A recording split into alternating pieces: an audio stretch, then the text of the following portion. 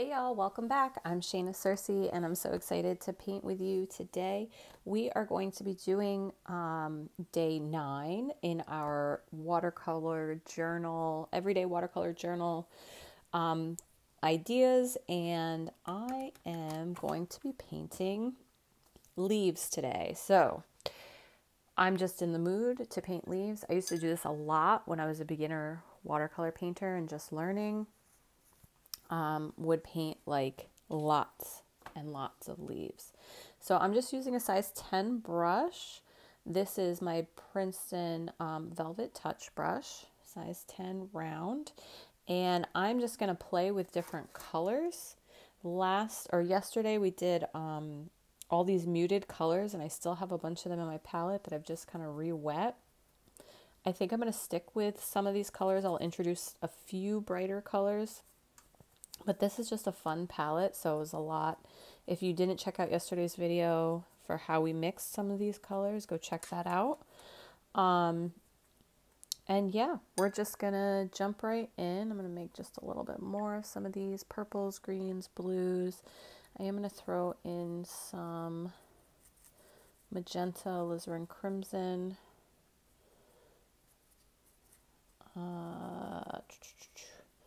Yeah, that looks fun. So I'm just going to be painting a winding kind of leaf structure. I'm going to use two brushes, I think just the size 10 and this 2 rigger, and just paint. Sometimes we just want to paint repetitively over and over again. So let's see. I'm going to paint this way, even though normally I would turn my paper, I think, but I'm gonna paint like kind of along this line, and I'm just gonna put in a few lines as like guidelines.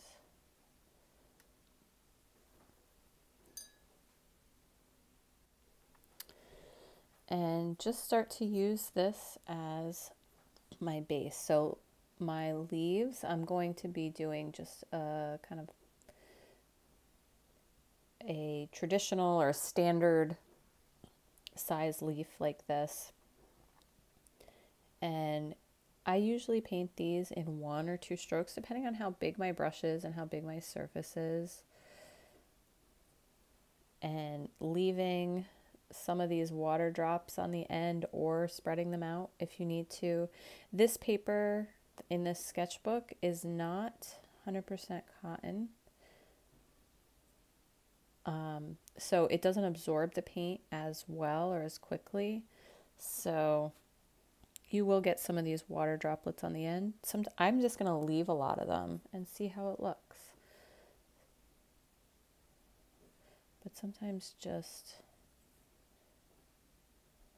going slow enough so that way my shapes, I'm not getting big gummy shapes, and traveling away from the branch a little bit. So travel, press, and lift.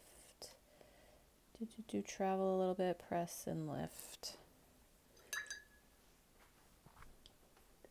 And just continuing to kind of build this out. Let's change some colors. From here, I'm going to add some branches.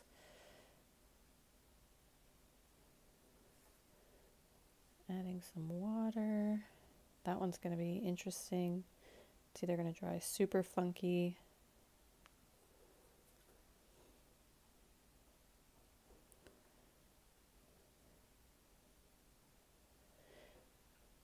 And then this is definitely just a great way to get, like I said, practice in. Of like just brush control, water control, making adjustments as you go. Like you do something and you're like, ah, that didn't turn out exactly how I wanted it to. Like I have these really thick stems right here. So the next one, I'm going to really concentrate on getting that thin stem. With the brush I have, some of it is the brush that I have. Doesn't have a great tip on it any longer because I've abused it. And working on filling the space as much as possible, but without getting too crowded. I think that's a great skill in composition. And how do I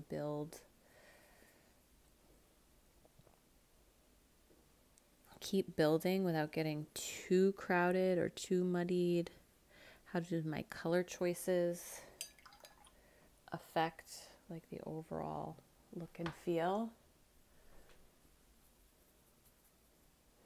I'm going to add a little more magenta to this. Oh, I think this might be too bright for this, but I'm going to go for it. It'll be certainly interesting to add this bright color that's really going to pull the eye.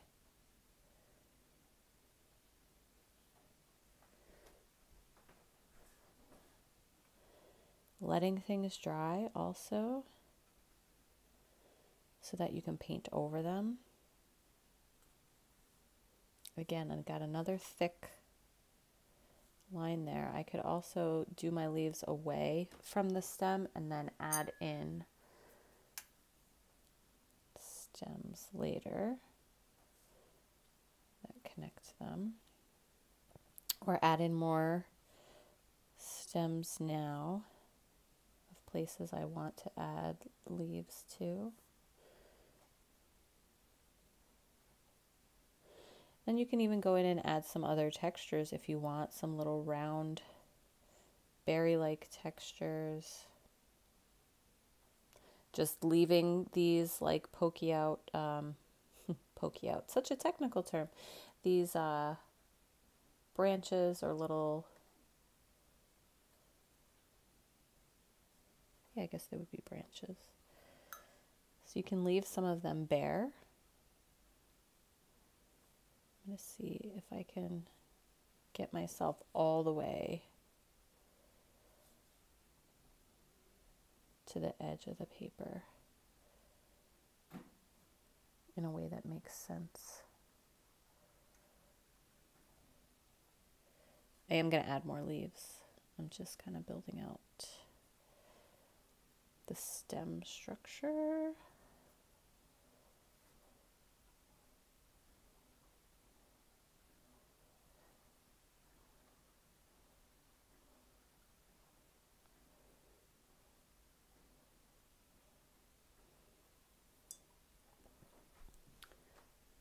All right, let's add some more. I go right off the page.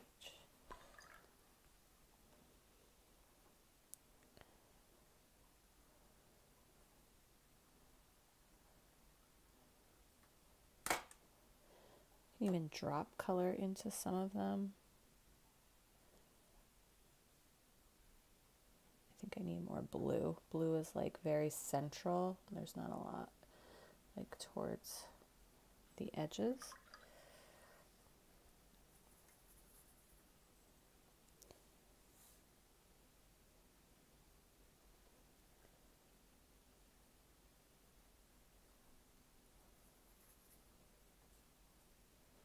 So what do you guys think? Are you feeling this exercise?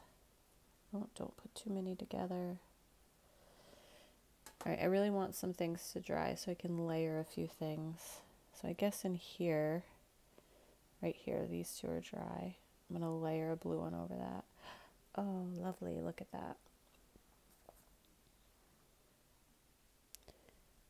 And in here, I want to keep my colors pretty opaque right now as I'm layering. Otherwise, you will get a little too muddy.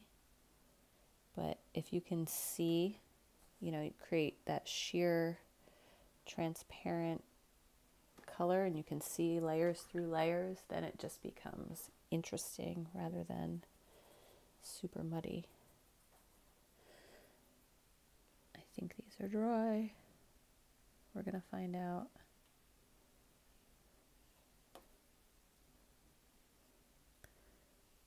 Even doing the same color over another color.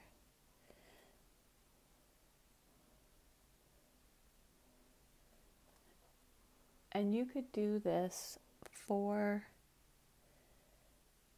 I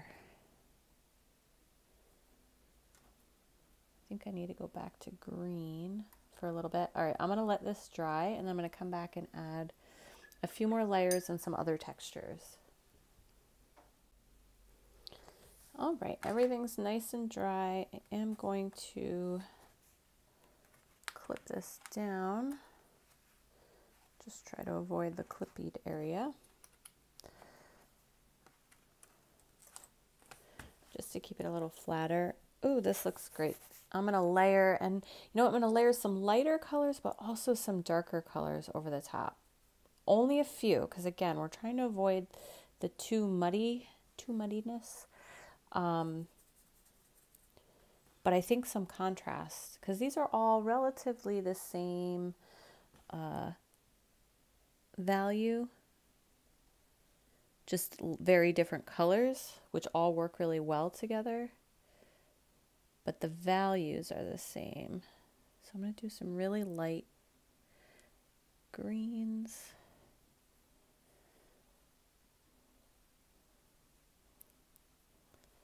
Over a few areas, and actually I don't think I want to do too much more green, this olive-y color, just because the branches are this color too.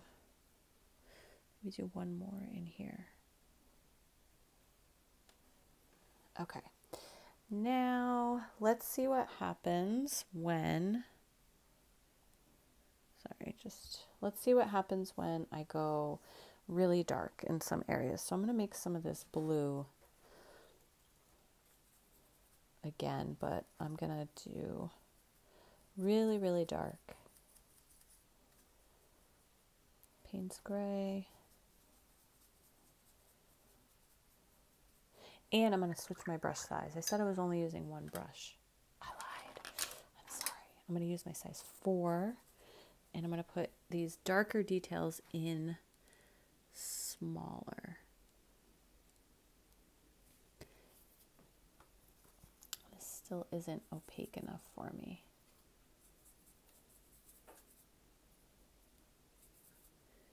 There we go. Just enough water to get the flow going, but lots and lots of pigment. There we go. And I know these will even dry lighter, but they're going to be just dark enough. I'm going to do this with purple too. So I changed my brush size, so I'm painting smaller leaves. I'm not doing it everywhere, but I'm painting them super dark and saturated. I'm not worrying about overlapping, but just kind of look at what that saturation or that contrast does for the whole thing, for the piece. It just brings a whole other dimension to it. It was looking pretty flat before. Beautiful colors, but they were all the same value pretty much. We're going to introduce a little bit of darker purple. That's a little too purple for me. Maybe I can add just a little bit of yellow to it. All right, I think this will be good.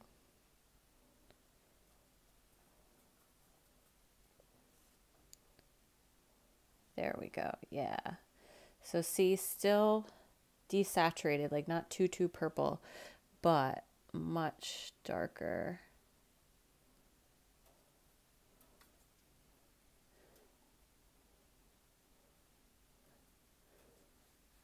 Than before.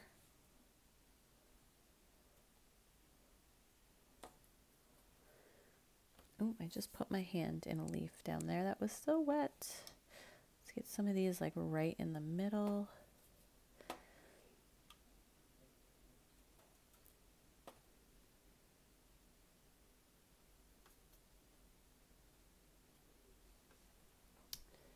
And let's add a little bit. I'm going to go sap green, and I'm probably going to keep it like full sap green because I think it'll work with this.